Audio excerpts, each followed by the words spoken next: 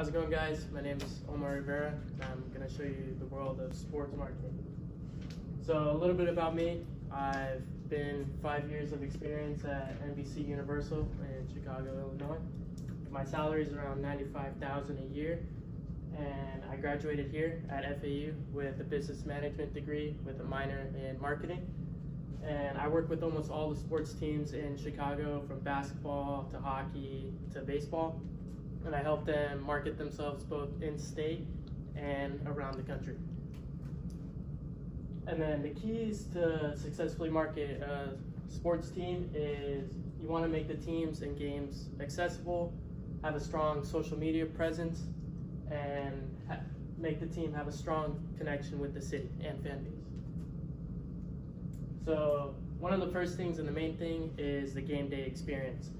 You want to make the tickets affordable and fair for the fans to go to and come to the games. You want to keep the stadiums clean and up to date. Just like Wrigley Field, it's one of the oldest stadiums in the country. It's like 100 years old, and we renovated it like 2 or 3 years ago. We put screens in the outfield, made the bathrooms a little bit prettier, and put anemones and stuff outside for the sports fans to do stuff before they go to the game.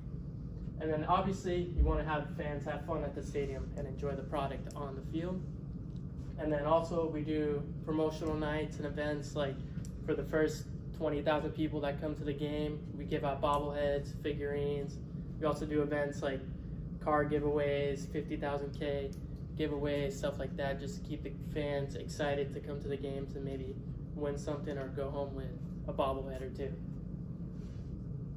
And then also for the fans that can't make it to the game, we have TV deals. Most of our games are shown on our sports channel, NBC Sports Chicago. And then also we work with TV channels like ESPN and TNT to show our teams on a national basis.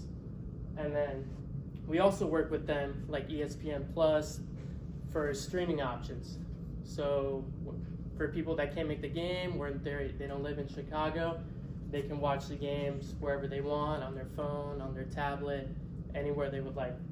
And this, with the streaming options and having our own channel, it helps us make it easy for fans to watch anywhere in the country, however they like.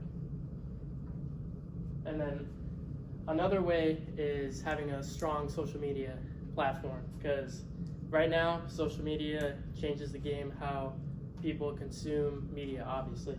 So it obviously plays a huge role in our marketing. It allows fans to feel closer to the team and the players. It allows fans to see highlights and great plays from the team. You can see highlights, someone getting dunked on the basketball game, or just see a cool play. You get to see it all.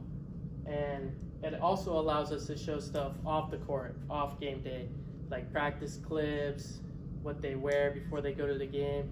It allows like the fans to see the players besides what they do on the court. And a key to having a strong social media is the team of the social media. Without them, there's no one in control of the Instagram, the Twitter, and really connect with the fans on that basis. And another real important thing is the city connection. Obviously, there's no team without its city. The team should represent the city that they're in. For example, the Chicago White Sox and the Cubs. They obviously play in Chicago and they both play baseball, but they represent different fan bases. Obviously, the White Sox, south side of Chicago, the more blue-collar workers, the more hard-working people, and the Cubs, north side, white-collar workers, richer people, people who actually invest their time in the games, and they really do represent their fan bases respectfully. And then another thing is having merchandise and memorabilia.